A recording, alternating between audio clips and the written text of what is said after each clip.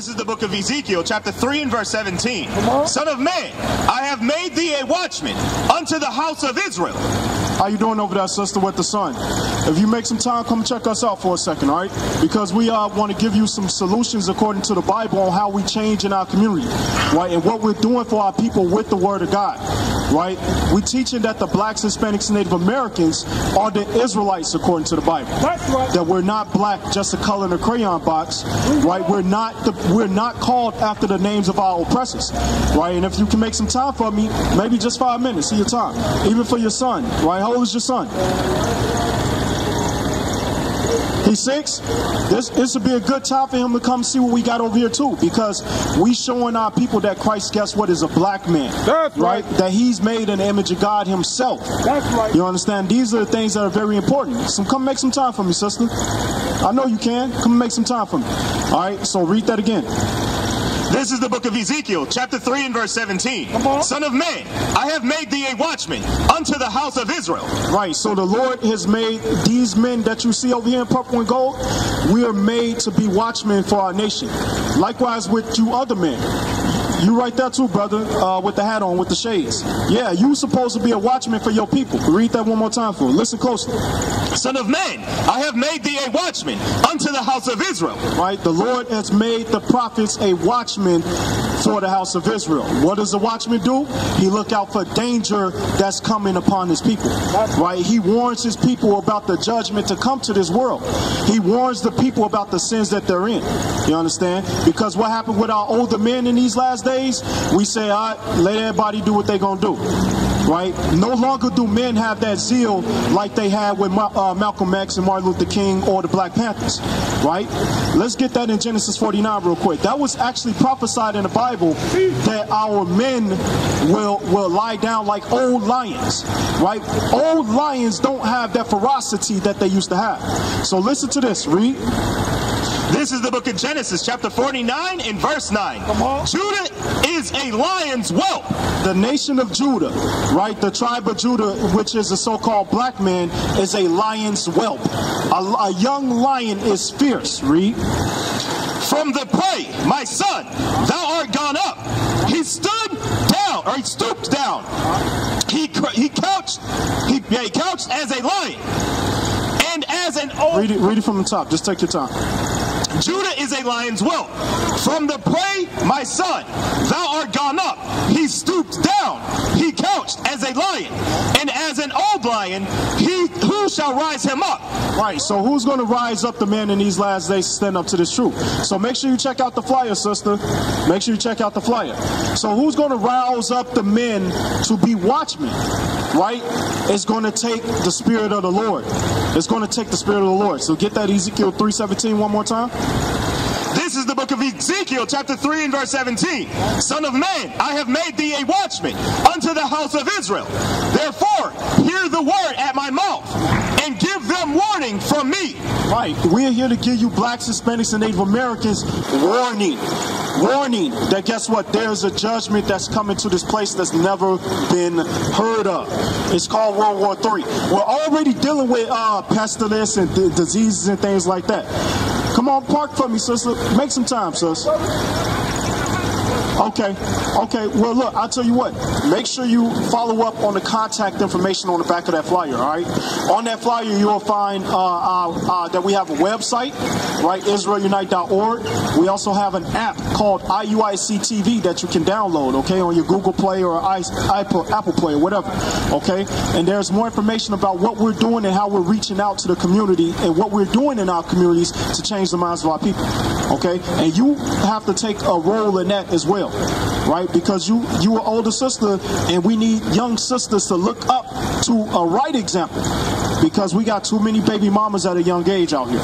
Okay, and the Bible in Titus 2 says that the aged women should teach the young women. Right, so let me just read this one scripture for you. Let's get that real quick. Let's get Titus 2 real quick. This is what we give to our sisters. This is a part of restoring the nation. Right, putting us back in our right mindset. All right, so read that one more time in Titus. Read that in Titus. This is the book of Titus, chapter 2 and verse 3. My check. That the aged woman likewise, that they be in behavior as becoming becometh holiness. So the Bible says that the aged women need to be in behavior as to become holiness, right? What's good behavior for aged women? Do aged women go to the club, hot girl summer, stuff like that? No, that's not an aged woman behavior. But many of the aged women are like that, right? So read it again. The aged women, likewise, that they be in behavior as becometh holiness. Not false accusers, not given to much wine. Come on. Teachers of good things. Teachers of what? Teachers of good things. So the aged women should be teachers of good things. So real quick, we're going to show you what's good according to the Bible. Just real quick, go to Romans, hold that. We're going to show you what is the good thing that should be taught to the younger women, that should be taught to the young men. Okay, let's read that. Romans 7 and 14. Come on, you got it? This is the book of Romans chapter 7 and verse 12. Wherefore the law is holy and the commandment holy and just and good. You see what the Lord just called the commandments holy, just, and good. So that's that good thing that the women are supposed to be teaching the youth. Okay, so go back to Titus. This is the book of Titus, chapter 2 and verse 3. The aged women, likewise, that they be in behavior as becometh holiness, not false accusers, not given to much wine. Teachers of good things. See that? Teachers of the God's laws. Okay?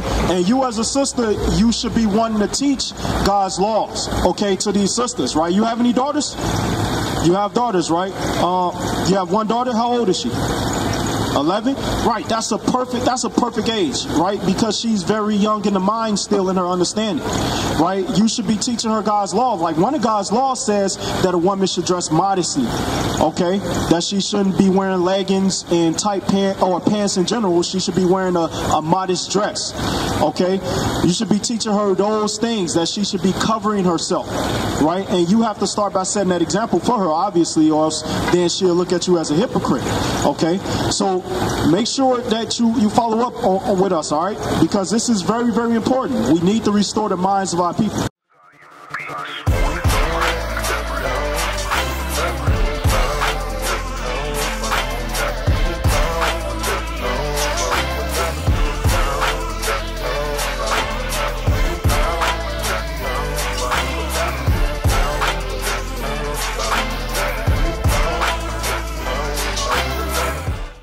Go to Romans chapter 12 and verse 2 real quick. Romans 12 and 2.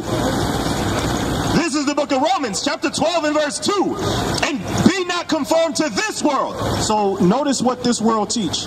This world teach homosexuality. It teach that it's okay to be baby mamas.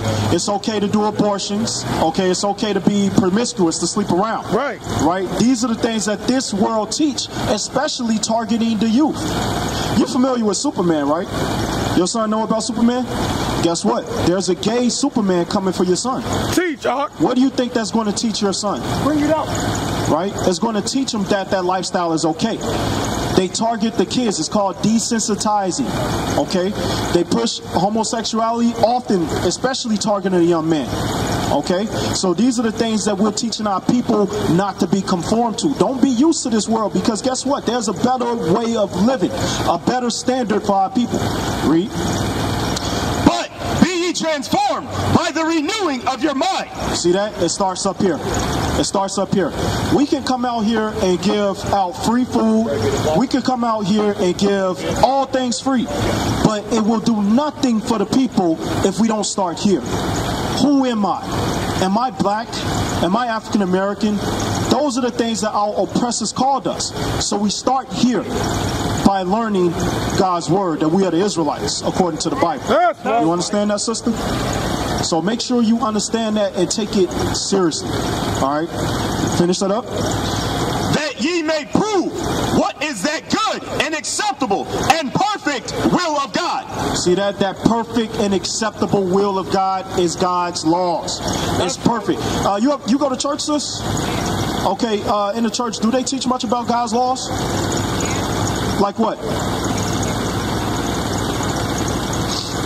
They teach the commandments at your church? So like laws such as the women have to wear a dress. Did you know that was in the Bible, that a woman shouldn't wear pants?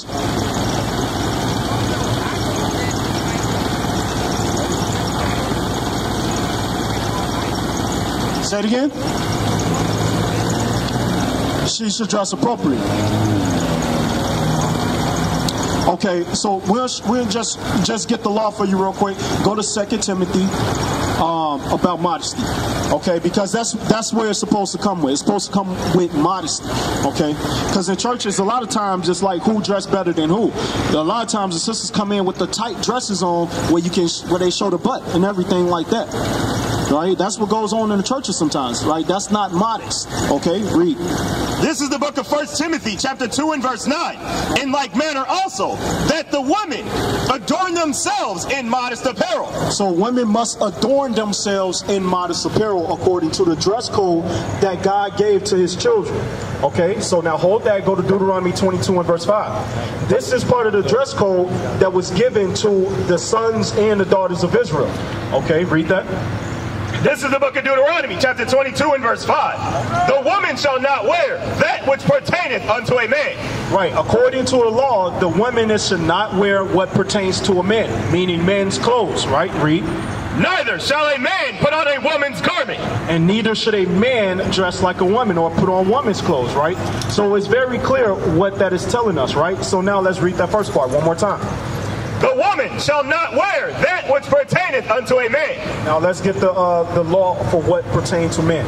Go to Exodus. This is what pertains to men. We're going to read it out of the Bible.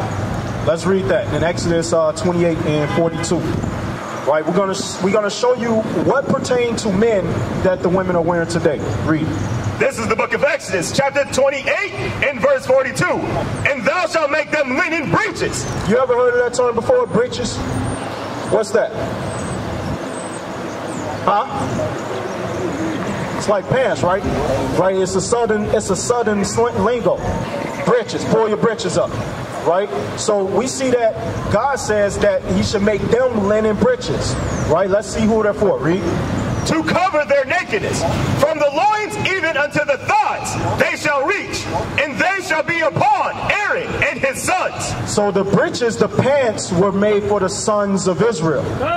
Okay, but in the last days, in modern society, they say that women can wear pants. Right. Okay, so the Bible says that the women should not be wearing pants because they were for the sons of Israel. Right. Okay, and now, women wearing leggings, right? Women wear leggings. You understand that that's a form of underwear, undergarment, right? So like the Native Americans, they wore that under their dresses. Right, and if you look at our history, when our foremothers were picking cotton in those plantations and things like that, and 90-degree weather, 99-degree weather, they was doing it in dresses because they understood that was their custom, that's their law. Okay, and we didn't stop. We came out of that. We came out. The sisters started changing their dress code, following after the so-called white woman, Amelia Bloomer, right? A Caucasian woman with the feminist movement. Okay. Anything a man can do, I can do. So the woman started putting on pants. And she convinced the black woman that you are oppressed at home too. Come put these pants on with me. We can do better than men. So pants was actually a part of the feminist movement. Okay? So these are things that we have to come out of. Because guess what? Wearing pants, you as a sister, if you're wearing pants, right? Are you married, by the way?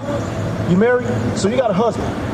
If you were to wear pants and you was walking down the street with your husband and a brother said something inappropriate to you, like, damn, girl, boom, boom, boom, how would that make your husband feel? Probably disrespected, right? Right, because guess what? That man is lusting after what he sees because of the immodesty, right? So let's go back to the Timothy. This is the book of 1 Timothy, chapter 2 and verse 9. Bring it out. In like manner also, that women adorn themselves in modest apparel, with shamefacedness and sobriety, right. Not with braided hair, or gold, or pearls, or costly array. So it's not all about how you look with the hair, the nails, and the earrings and things like that, but it's more important that you adorn yourselves in modest apparel first and foremost. Because guess what? When a woman starts to dress modestly, guess what? It's easier to get respect. And it's easier to turn away adulterers and whoremongers that lust after women. Right. That don't want to do nothing but defile the woman and move on to the next. Teach. You understand? And if our daughters are saying that it's okay to dress in this modest apparel, the cycle continues. Right. The cycle continues. Teach, So it's very, very important that we start with God's laws. Come on! Go to Deuteronomy chapter 23 and verse 17, I believe. Bring it up. Let's see what the law says about the whoredom of our people and how that has how that is destroying us. Okay? Is that what I want? Deuteronomy 23:17? Let's read. This is the book of Deuteronomy, chapter 23 and verse 17. There shall be no whore of the daughters of Israel. God says there should be no whore of the daughters of Israel. Okay? A whore is considered, according to the Bible, a woman that is promiscuous. Okay? Or a woman who shows off her apparel, her dresses. You know, back in the day, you could tell the difference between a prostitute and a woman who was not a prostitute. It's kind of all on the same playing ground now. Okay, so let's read that one more time. There shall be no whore of the daughters of Israel. Why there should be no whore of the daughters of Israel? Because you are the daughters of Sarah. You are the princesses of God. You blacks, Hispanics, and Native Americans. You sisters, you are the princesses of God. Make sure y'all take a flyer. You are the Israelites according to the Bible. That's right. So we should not have our sisters out here in whoredom. We used to scream black power while Heron was pushed. But at the end of the day, nothing's in vain. IUIC has been given a vision. The tents of Judah has risen. Many has attempted the mission, minor murmuring, omitting, and missing the mark. Just reading that he had the flame of fire in his eyes gave us the spark. We on Paul's mission. We out on the road, purple and gold. From Mexico, Cuba, Haiti, Ghana, Sierra Leone, 144,000 boots banging, concrete crackling. These are our men repented at heart. The scriptures is proof. IUIC, we deliver the truth.